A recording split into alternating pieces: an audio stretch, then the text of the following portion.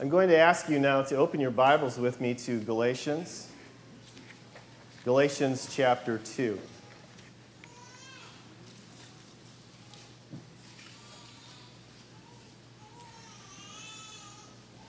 There's a reason that we're going to talk about this text today is not only are we just continually teaching our way through the New Testament, but there's something I believe the Holy Spirit wants to bring to us as individuals who look to God for our salvation to realize His backing with us and share the gospel and live in the light of the truth of the gospel. And Paul now begins this portion of his letter to the Galatians, who were being infiltrated by Jewish religious systems to go back into circumcision and the law. And he writes this portion of Scripture in chapter 2. 14 years later, I went up again to Jerusalem, this time with Barnabas. I took Titus along also. I went in response to a revelation and set before them the gospel that I preached among the Gentiles. But I did this privately to those who seemed to be leaders, for fear that I was running or had run my race in vain. Yet not even Titus, who was with me, was compelled to be circumcised, even though he was a Greek. This matter arose because some false brothers had infiltrated our ranks to spy on the freedom we have in Christ Jesus and to make us slaves. We did not give in to them for one moment, so that the truth of the gospel might remain with you. As for those who seem to be important, whatever they were makes no difference to me. God does not judge by external appearances. Those men added nothing to my message. On the contrary, they saw that I had been entrusted with the task of preaching the gospel to the Gentiles, just as Peter had been to the Jews.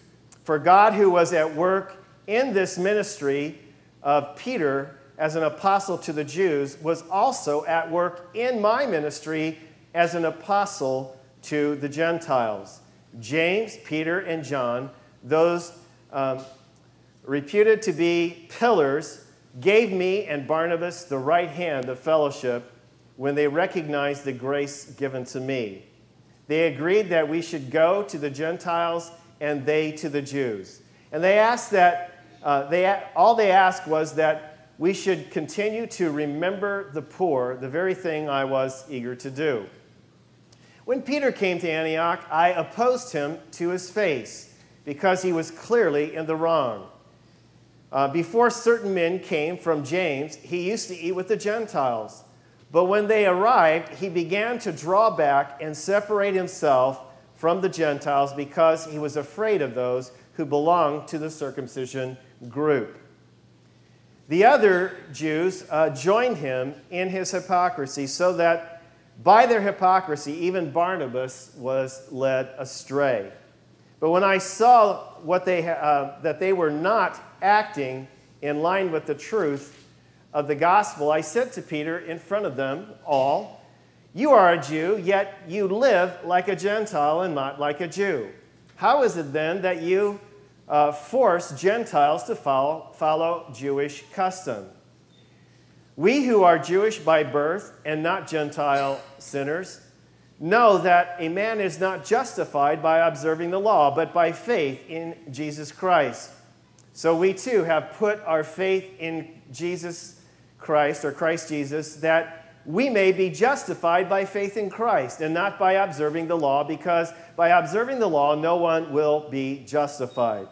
If while we seek to be justified in Christ becomes evident that we ourselves are sinners, does that mean that Christ promotes sin? Absolutely not. If I rebuild what I destroyed, I prove that I am a lawbreaker. For through the law I died to the law, so that I might live for Christ. I have been justified with Christ I've been crucified with Christ, and no longer I who live, but Jesus Christ who lives in me. The life that I live in my body, I live by faith in the Son of God, who loved me and gave himself for me. I do not set aside the grace of God, for if the righteousness could be gained through the law, Christ died for nothing. Isn't it interesting how Satan will really target the seed of God's promise, and he will target the truth that will transform lives and cultures in the world. And so he goes after to dilute the gospel with something with the gospel, which really takes away the gospel and focuses it back, in this case, on keeping the law. Well, Paul, who was called by Jesus, was a Pharisee. He was really into the law. He was more zealous for the law than any other Pharisee, he says. And yet, when he came to understand who Christ was, when he came to understand salvation by faith, he began to throw away his religious background. He says, I count it loss. I put it behind me. I count it as garbage so that I may gain Christ. And he realized that he had been apprehended by God, and he had been entrusted by God to go to the Gentiles with the gospel. And as he goes to the Gentiles with the gospel, he suddenly realized the backing that he had from God in heaven. And so this was not just his idea. As a matter of fact, he used the word in one translation, I've been apprehended by God. God apprehended me. He took me. And it wasn't my idea. And Paul was not trying to start something new that was his idea. He had been apprehended by Jesus Christ. And he understood the backing of Christ in the gospel. And so, when this thing came, when false brothers came in to spy out the freedom of these Gentiles, and they were really trying to bring Christ and the law to a group of Gentiles, and they began to argue that these Christian guys needed to be circumcised. And it says that a sharp dispute arose, and Paul was not going to stand for 1 minute. He was not going to entertain it. He was not going to allow it to be taught, and he made a strong stand, exposed them for false brothers, and got radical in front of the church. And we're glad he did, because he realized that he had been entrusted with something that he was not to budge on.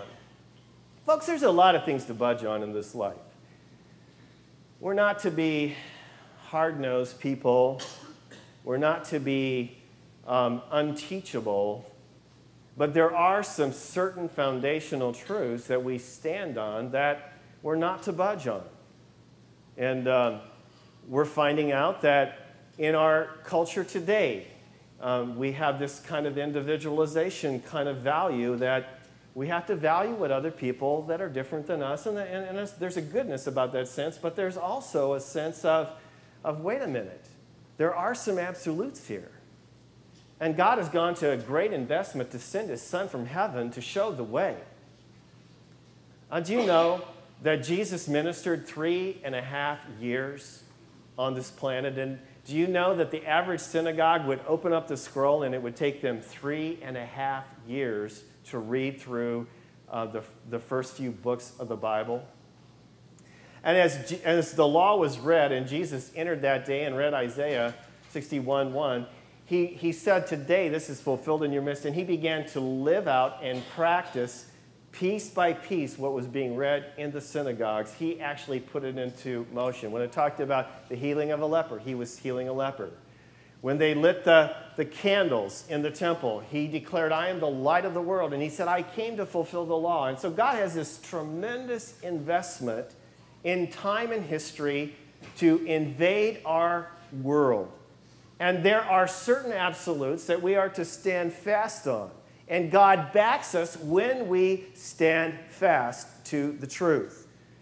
Now, Paul said here in this passage of Scripture that he came to Jerusalem by revelation of the gospel, to go back to Jerusalem and present to the apostles the gospel that he had received personally from the Lord. Do you remember last week we talked about how Paul was protected? He was actually protected from the apostles. God kind of set him aside. He wanted to hang out with the apostles. As a matter of fact, he wanted to minister to the Jews. And the Lord appeared to him one night and says, they won't receive your testimony. Go far away to the Gentiles. And that was shocking to Paul because he thought that he was really tooled to minister to Jewish people. And so he obeyed and he went. And God began to unfold that justification by faith apart from the law was the true gospel, and this was revolutionary in Jerusalem. And so he goes back to the leadership of the early church who are still in Jerusalem, and he presents this gospel. Notice what it says. 14 years later, I went up again to Jerusalem, this time with Barnabas. I took Titus along also. I went in response to a revelation that had been set before them, the gospel that I preached to the Gentiles. Now, in Acts 15, we see this Jerusalem council. If you read on later, it says that these false brothers infiltrated the troops there in Antioch to try to get the Christians tuned into the law and get them circumcised. And Paul, said, no way, you can't teach that. It's a lie, and you're wrong, and it's false. It's like, well, you're misled, it's okay. Like, no, you're wrong, and you can't teach that here. And then as he did that, a big argument erupted, and Paul must have got the revelation to take this argument to Jerusalem, and that God, through this argument, was going to force the church to deal with an emerging truth that God was presenting for them, that to recognize that he was doing, that they had not really wrapped their understanding around. And so a lot of times I begin to see how God works in our lives. There are times in my life and in your life where certain things happen and it's very unpleasant. Maybe it's an argument with a family member. Maybe something has happened in your life and you really don't like it. But what it is, it's God using something to force something to the surface so that people will recognize something God is doing and deal with that. And that's really what God is doing. How did he birth that into the early church? Well, here's Peter, James, and John in Jerusalem.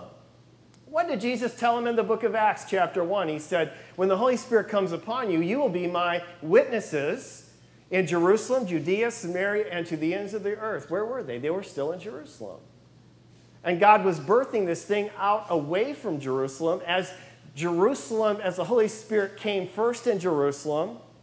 And it exploded there with some healings and the Pentecost in chapter 2. And then by the time they stoned Stephen and they saw his face lit up like an angel, just like Moses coming down from a mountain as a witness to a nation, they rejected and stoned him. They had rejected Jesus and stoned him. Now they're rejecting the Spirit, and the gospel goes out. From that point on, there's a turning point of what God is doing in dealing with the Jewish nation. Now, he's not done with them, as it says in Romans 9, 10, and 11. They were going to come back, and God's going to deal with them in the last days. But right now, it's the times of the Gentiles, and God has taken for himself a bride. And Paul is this guy who's got the revelation that the Jerusalem church hasn't caught on to yet. They've kind of caught on because Peter had gone on the roof and was hungry, and this sheet of unclean animals are let down, and the Lord says, rise, kill, and eat. And he says, wait a minute, those are pigs, and I've never had a ham sandwich, and I don't think I should do that. I'm a clean man. I'm Jewish. And God says, hey, Peter, if I made it, it's clean.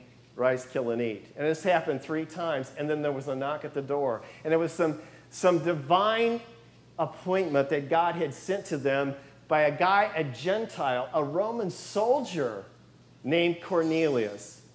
And he was inquiring of the Lord and had a visit from an angel, and it says, go get Peter. And Peter, actually, for him to go into a Gentile house was breaking the law. But God says, look, I'm bigger than the law. I'm doing something bigger. You don't understand. Just go with these people. And he had to have a revelation, and God had to break through his prejudice 3 times with this vision to get him to even go and consider something. And he was surprised when he went in and said, now, why did you call for me? You know it's illegal for me to be here with you guys. Why did you call me? He said, well, we had this angel come and visit us as I was praying.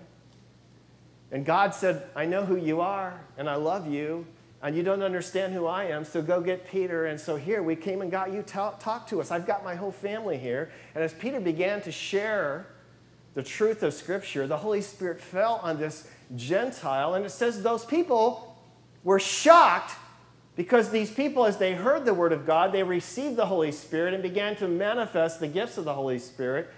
And they were shocked that Gentiles could receive the gifts of the Holy Spirit.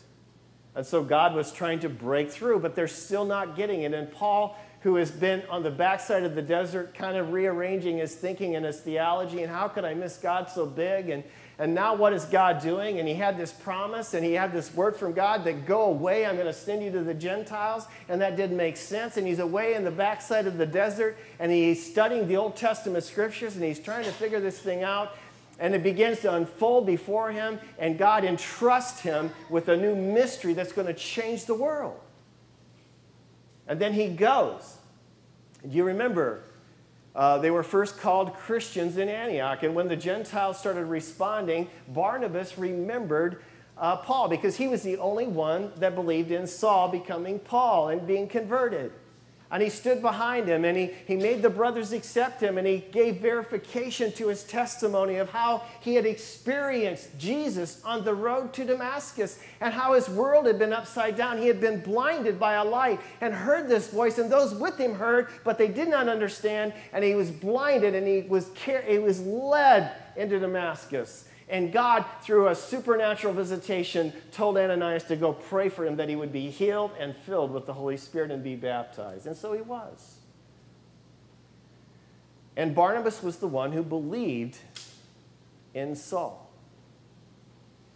And when God began to bring Gentiles to himself, Barnabas remembered, oh yeah, that's what God is telling Paul. I'm going to go get Paul. And so he got Paul, they brought him back to Antioch, and Antioch becomes the sending, reaching missionary church for the Gentile nations.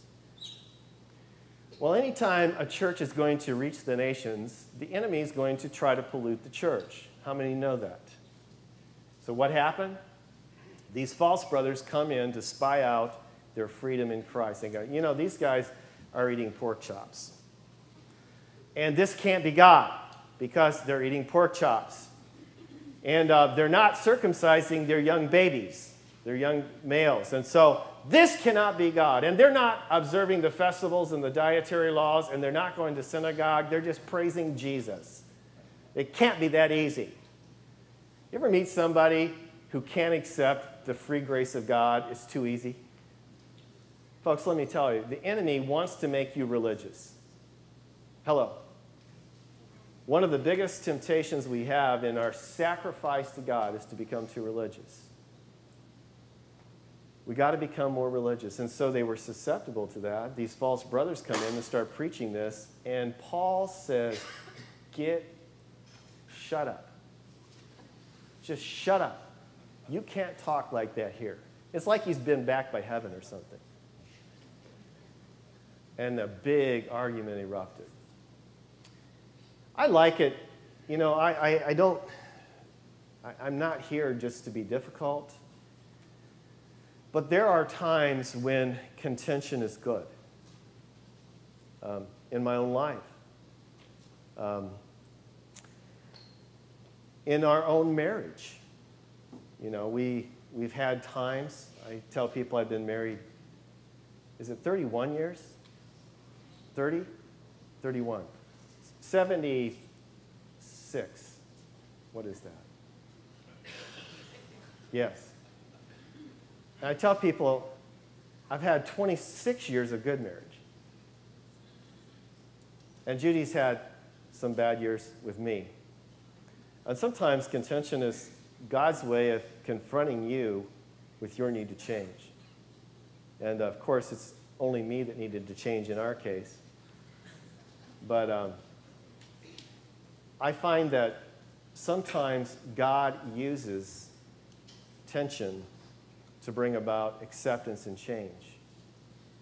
And that's what he was doing here in the early church. The fight was of God. It was to stop something from spreading. And it was to cause the elders in Jerusalem to catch up with what God was doing in the world. Folks, I don't know why, but the church is often slow in following Jesus in what he's doing in our culture. Do you ever see that? The church is sometimes the slowest to respond to what God is doing in our culture. I just remember the movement that brought me alive to Jesus was in the 70s, and all these hippies were getting saved, and the church was like really against that. And I even heard people say it's of the devil. But God was doing something, and it had not been done in the church, and the church was slow to catch on. And I remember in 1975 when I was pastoring my first church at age 21, I remember how radical it was to have a band like this, like we have today, that everybody's doing. It's nothing big, nothing new. Everybody's doing the same thing now. But back then, it was like you paid the price to carve the path that you and I now enjoy. There was a lot of tension in the church because the church was not catching on to what God was doing. And I just love how God works. I sometimes hate the way God works, but after the fact, I love it. I love the fruits of what God does in the life of his children. And sometimes, folks, that's brought on by facing things in tension and contention within the body of Christ to bring about change and acceptance of what God is doing. Well, this was so new back then that this thing had to be out front where everyone was faced with this issue. And so he went in response to Revelation, and it was made obvious to these, by using false brothers, it was made obvious to the Jerusalem Council. And I wish I had time to read that, and it really goes with our text. And if you're in your home groups tonight and you're talking about this text, I would recommend that you read Acts chapter 15. And so Titus, it says, was kind of the test case. It says, and Titus was with us, and he was not compelled to be circumcised, and he was kind of the test case.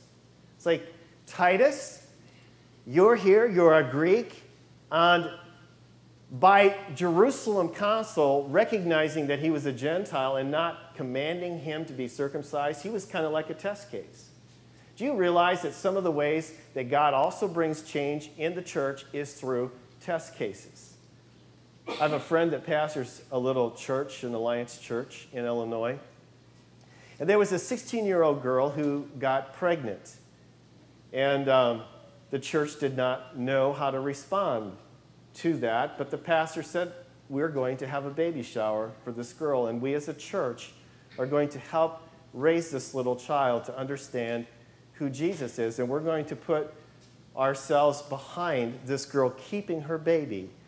And some people said to him, well, what about, wouldn't that just give permission to everybody just to do this? Aren't we making it too, And it brought about this kind of this tension in the church.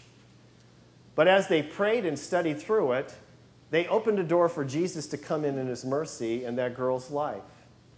And I can guarantee you that people's transformation are based on God's mercy. How many know that? Personally, I do. And so this church, through causing this contention. So, folks, there is this church, we haven't had big arguments or anything for years and years, and it's been really a fun church to pastor. And I don't know if it's partially because we're so much reaching our world that we don't have time to argue over carpet colors and dumb things that churches split over. We just don't have time for that sort of thing. We don't have energy for that sort of thing. But God started birthing something in his early church, and God, through contention, sometimes causes truth to be recognized. And sometimes it's even a test case, like, okay, here's Titus. He's been used in the gospel. He's recognized. He's used in the gifts of the Holy Spirit. Now, what are you going to tell him? Are you going to tell him to get circumcised or not? He could have just caved in and said, well, I just kind of want to get in the flow and not cause contention. He goes, no, I'm going to be there as a point of reference to what God is doing.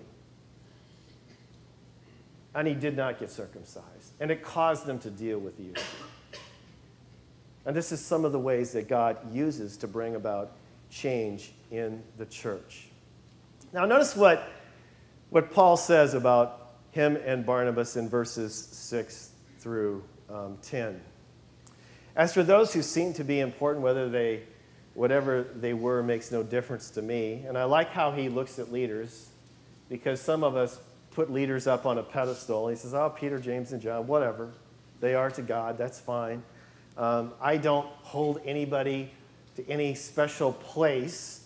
I recognize God first and have no fear of man. And I'm going to respect the truth more than men. Do you get that? I'm going to respect truth more than the respectable men. But yet he's still submitting his gospel to these guys, so he has a place for their calling, but he's not putting them on a pedestal. Are you getting this? And I think that the church needs to wrestle through how we deal with leaders in the church. And this is a good point in case. He said, whatever they were makes no difference to me. God does not judge by external appearance. Those men added nothing to my message. They had nothing. When I presented the message, we got nothing to add to it. Great. So it was authenticated and even approved. They had nothing to add. And they said, we recognize that you have been called to the Gentiles and we have been called to the Jews. And folks, there is a certain point when you have to come to grips with who you are in Christ as an individual. I would have thought that Paul would have made an excellent Jewish evangelist. I mean, he was mentored by one of the best and most respected rabbis and scribes of his time. And he was so much in the learning curve of his Jewish culture that he was surpassing his fellow Jewish rabbis and Pharisees. And his mentor actually said, I need to be taught by you now, Paul. And so he had a lot going that he left behind. And wouldn't you think, well, Paul would have made an excellent Jewish evangelist because look at his credentials, look who's mentored him. He's on the track of who's who. Wouldn't you think that that guy could relate to the mindset of the Jew better than anyone else? And yet God said to him what? Get out of Jerusalem. They're not going to receive your testimony. I'm going to send you far away to the Gentiles. Folks, can I suggest something to you? You cannot invent your own purpose for your own life. You cannot invent your own destiny. You think you know about your life, and from a rational point of view, you could argue your point. But the truth of the matter is that real destiny comes when you get to the end of yourself and get to the point of surrender.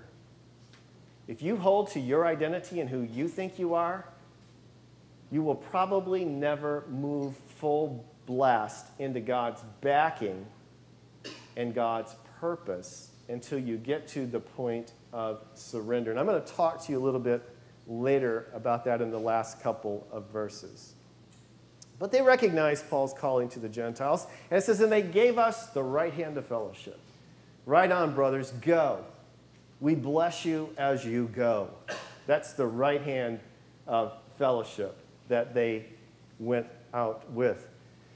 And then we see Paul's authority as was realized by Peter in verses 11 through 17. When Peter came to Antioch, now remember, Antioch is the sending church. It's like on the map for reaching the Gentiles. And from Antioch, you and I have had the gospel spilled to us. That's how important and how pivotal this church and this city was in God's dealing with the world. And folks, I don't know about you, but I know God loves the world none less than he did back then. And he's looking for people who will welcome him in when they hear him knocking on the outside of his own church and open the door for Jesus to be Jesus. I find it interesting, actually, that and this is off the subject, but it's on the subject.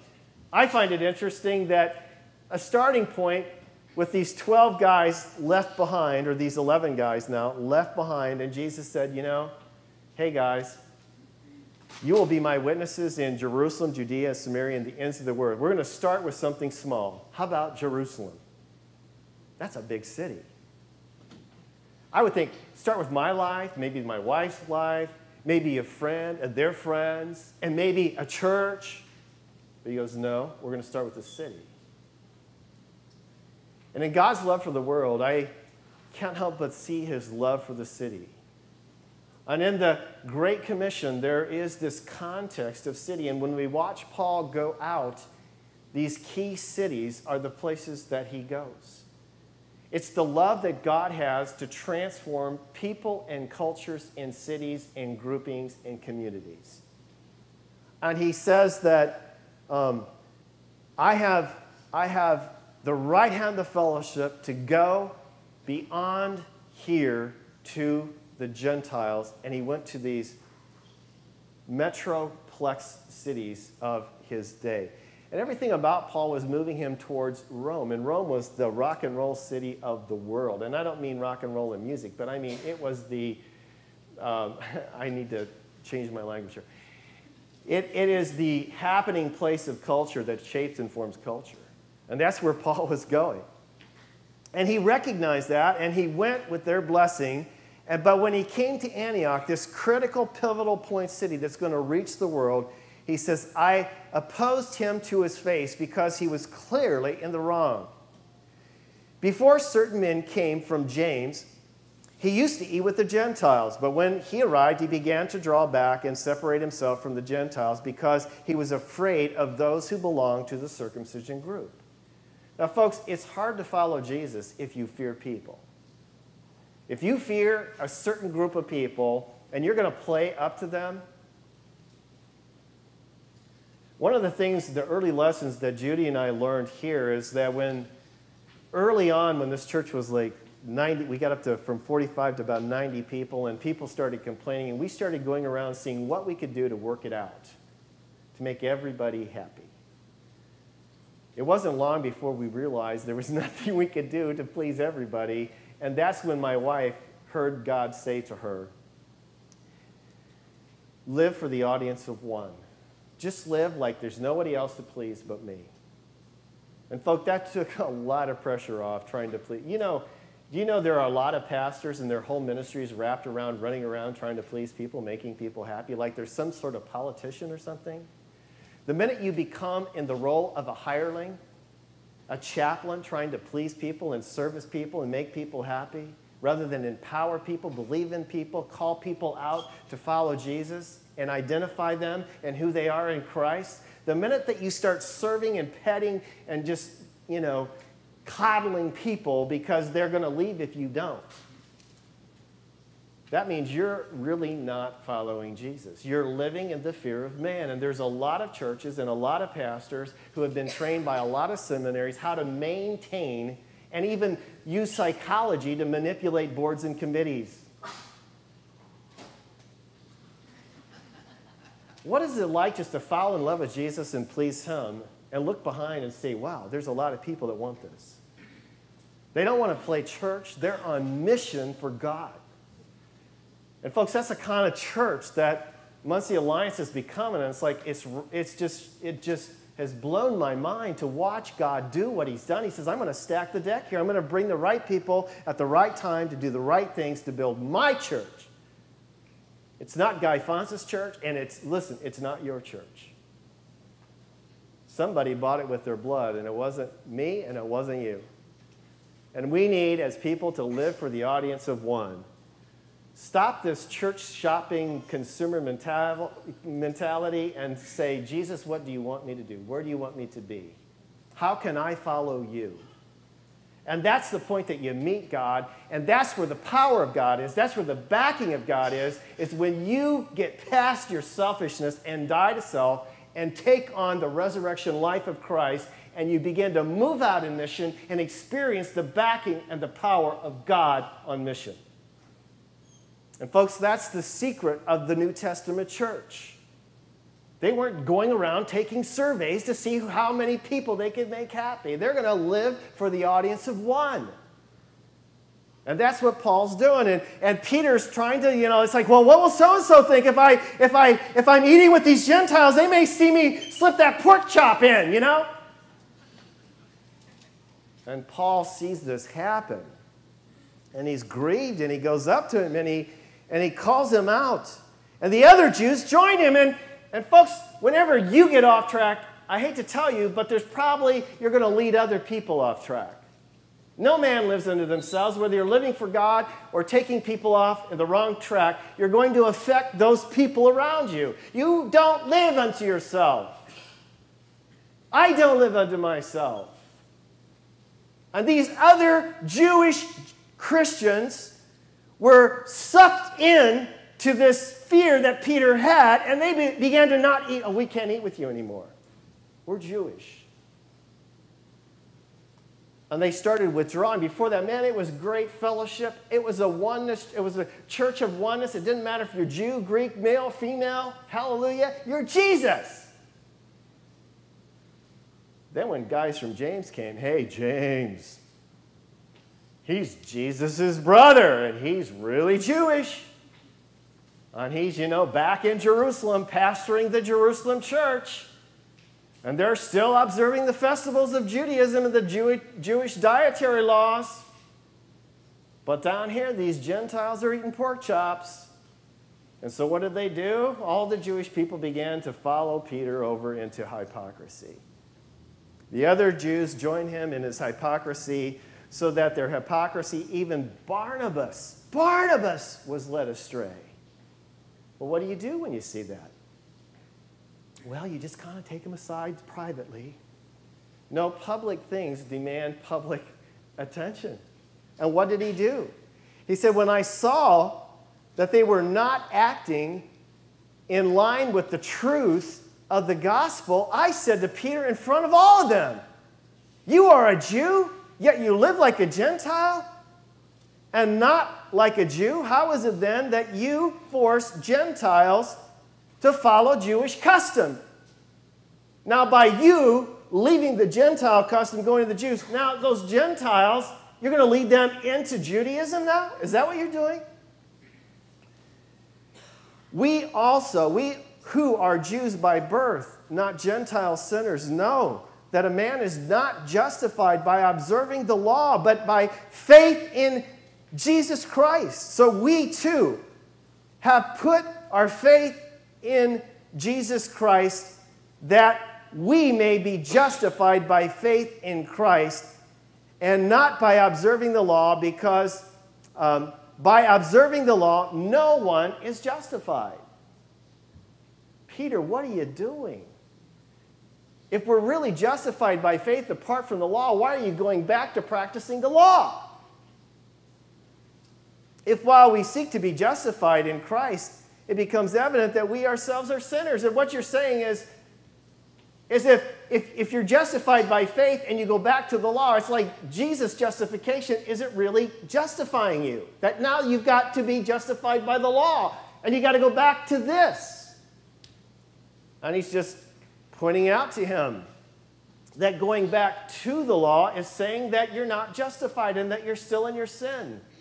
And that you have to keep the law now to keep your sins at bay. And so he says, if while we seek to be justified in Christ, it becomes evident that we ourselves are sinners, does that mean that Christ promotes sin? Absolutely not. If I rebuild what I destroyed, I prove that I'm a lawbreaker. For through the law I died to the law so that I might live for God. Now what he's saying here is this. He says, you're a Jew, yet you've become like a Gentile. You've been set free. Remember the vision on the roof that said you could eat pork chops? Yeah? Well, why are you going back to the law then? Should you build up what you've already torn down? Is that what you want to do? We who are Jews by birth must come to the same way to Jesus as the Gentiles come. We come the same way. It's all one. Justification by faith apart from the law. Folks, if you're here today and you're trying to get good enough so that God will accept you, give it up. You cannot be justified and made right in God's sight by keeping the law, and you don't get there by your good outweighing your bad. What's he say to do? Give it up. No one is justified by the law. And so he's pointing this out to Peter. If we're justified in Christ and go back to the law, we're still sinners, making Christ a minister of sin, not of salvation. And that's what he's basically saying. And if we rebuild what is torn down, if you go back on Acts 10 and the vision you had in Cornelius, if you go back on it, you're building back up that which you were used by God to tear down. And now you're building back up the law?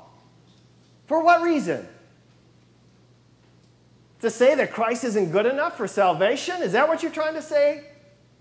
And he's like laying it out to Peter. And listen, folks, if we rebuild what is torn down, we leave the promises of the seed of Abraham, where Abraham was made righteous by his faith alone. Before the law even came, Abraham was justified by faith in Christ.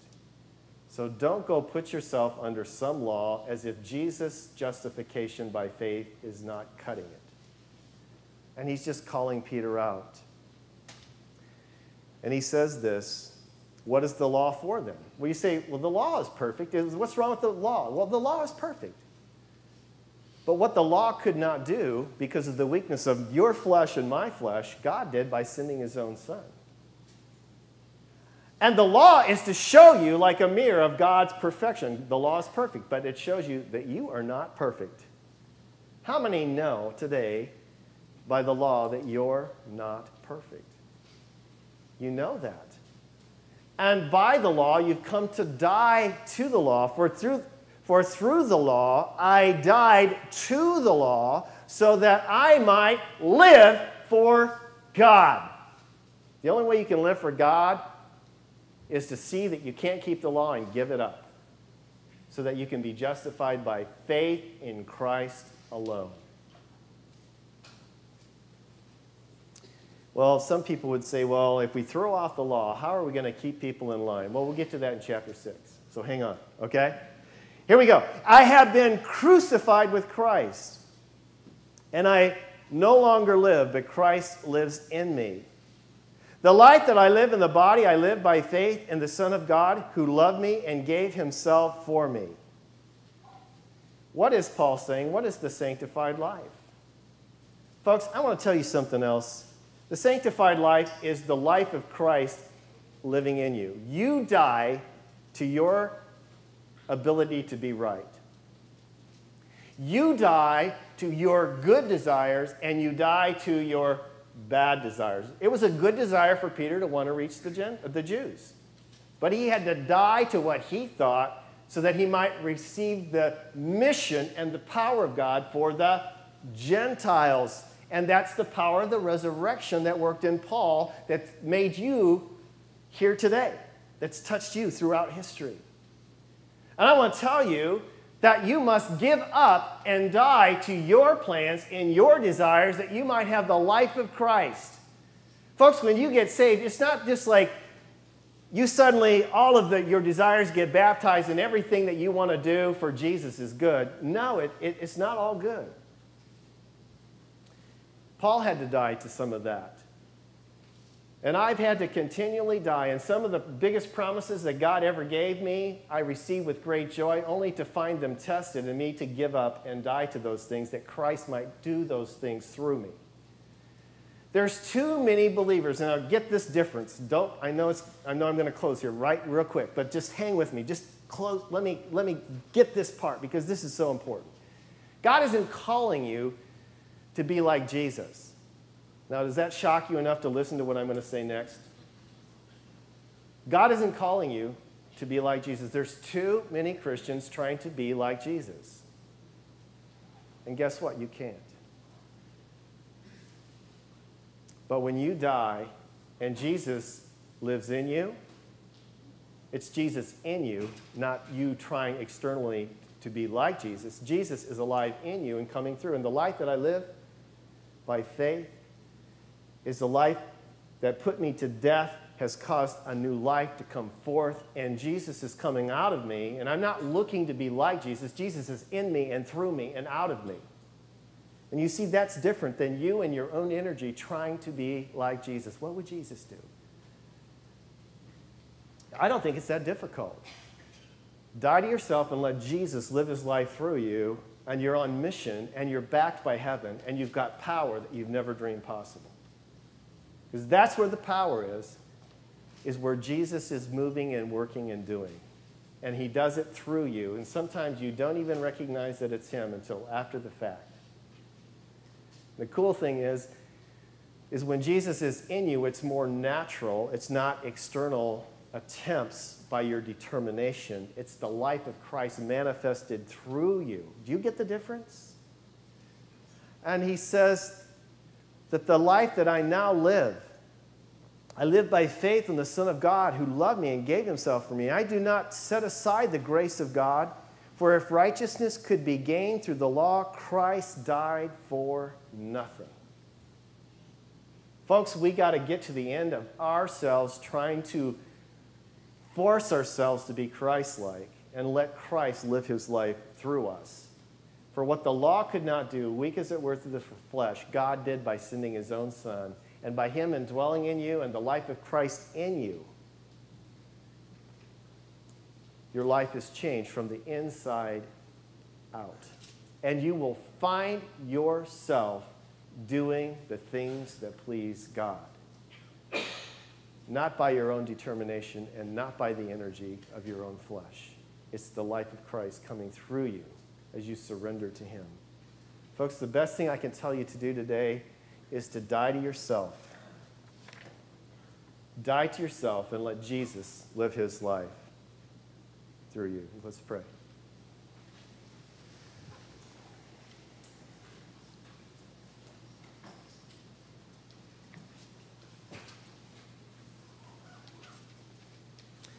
Lord, we've been touched by you, and sometimes because of that, we find that we are more willing to sacrifice and do things than you even want from us.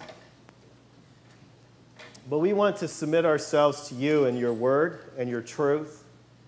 We want to find a life that's not contrived by our own energy. We want to find a life that's birthed through us by you and your Spirit. Would you come now and set us free from our own self-righteousness? Would you set us free from living for the audience of men so that we might follow you, we pray. Amen.